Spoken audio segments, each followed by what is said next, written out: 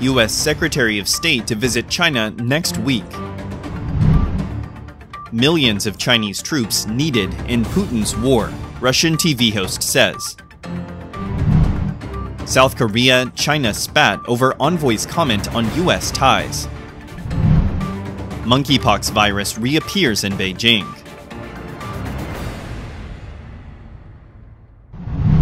In a significant diplomatic move, U.S. Secretary of State Antony Blinken is set to embark on a long-delayed trip to China next week to ease tensions and foster dialogue between the two global powers.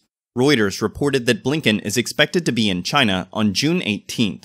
The visit was initially scheduled for February, but postponed due to a Chinese spy balloon incident, amidst growing concerns about the Chinese regime's aggressive behavior and human rights abuses. President Joe Biden has emphasized the need for a thaw in relations with the Chinese regime, recognizing the importance of stable and constructive engagement between the world's two largest economies. This visit is viewed as a crucial step towards achieving that goal, signaling the Biden administration's commitment to addressing the mounting challenges the Chinese regime poses. The decision to reschedule the trip follows a recent report by the Wall Street Journal, which exposed a secret agreement between China and Cuba to establish an electronic eavesdropping facility near the U.S. coast.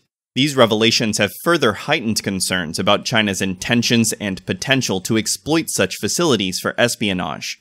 The White House confirmed on June 10th that there are Chinese spy facilities in Cuba, claiming they have been there since at least 2019, and that Beijing is still pushing to expand them and upgrade its intelligence gathering capabilities. Despite mounting concerns over the Chinese regime's aggressive military activities in the South China Sea, its dismal human rights record, technology competition, and its claim on Taiwan, the Biden administration has remained steadfast in its efforts to enhance engagement with the Chinese regime. However, critics have raised doubts about the U.S.'s approach, contending that decades of diplomatic outreach have proven ineffective in changing Beijing's behavior. Russian state media TV host Olga Skabayeva recently said millions of Chinese soldiers are needed to participate in Russian President Vladimir Putin's invasion of Ukraine, as Kiev prepares its long-awaited counteroffensive. As reported by Newsweek on June 11th, amid Ukraine's most recent effort to reclaim occupied land, Skabayeva, host of the Russian TV program 60 Minutes, suggested one solution to strengthen the Russian military. In a recent episode of the show, she strongly suggested that millions of Chinese soldiers join the conflict in Russia and Ukraine. Skabayeva cited the recent clashes in the Belgorod region of Russia, where Putin's forces are said to have had difficulty in recent weeks, as evidence that Moscow needs more troops. She said, "Don't dismiss 2 or 3 million Chinese soldiers. That's what is needed now. I look at the Belgorod region and think how much we lack a Chinese People's Liberation Army." A video of Skabayeva's statement was translated and posted to Twitter by Anton Gerashenko, an advisor to Ukraine's Minister of Internal Affairs, on June 11th morning. Despite Skabayeva's request, China has not clarified that it intends to send troops into Russia, which would be seen as a significant escalation of the conflict. Instead, China is providing help in other ways. Still, Beijing and Moscow have deepened their relations since the start of the conflict. In April, Putin and Chinese Defense Minister Li Shangfu emphasized military cooperation between the two nations during a meeting in Moscow, noting that they have engaged in joint military exercises, including ground, naval, and air force drills. Putin said, "We are working actively through our military departments, regularly exchanging useful information, working together in the field of military technical cooperation, and holding joint exercises." Skabayeva's request has triggered a lot of debates among netizens. One, nicknamed Don P., commented, "China wouldn't even sell Russia drones, yet Russia thinks they will send millions of troops? Just shows how desperate Russia is. They are no longer even thinking they can win. Instead, they are hoping the US elections or China can save them." Another, called Connie Nickel, reckoned, "China is going to need its troops for other wars it wants to start. If China would get involved, the outrage would be worldwide, and other countries would come to Ukraine's defense. Then we would have World War III on our hands. Netizen Linda joked, "Sounds like Russians are calling for China to come save and occupy them. Why deny Russia that gift?"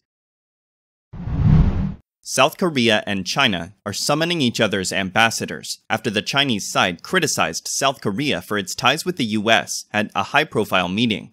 Chinese ambassador to South Korea, Xing Haiming, on June 8th, said that South Korea should fend off outside interference when he talked about the country's relationship with China's rival country.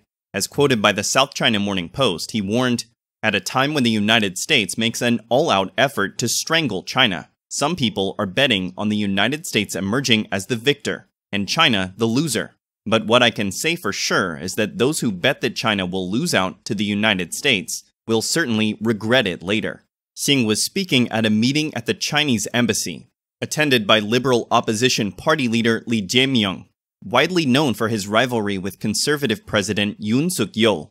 The threats prompted South Korea to call in the ambassador the next day. Its first vice foreign minister, Chang Ho-jin, who summoned Xing, criticized his remarks as a violation of diplomatic etiquette that could be seen as an interference in domestic matters. The criticism was also joined by Foreign Minister Park Jin, who said, "There are diplomatic norms, and the role of an ambassador is to enhance friendship, not to spread misunderstanding." China, which is South Korea's top trading partner, responded to the condemnation with anger. According to Reuters, Beijing, on June 10th, summoned South Korea's envoy to issue a protest. Reportedly, China's Assistant Foreign Minister Nong Rong said what its neighbor did regarding the comments by Xing was an improper reaction.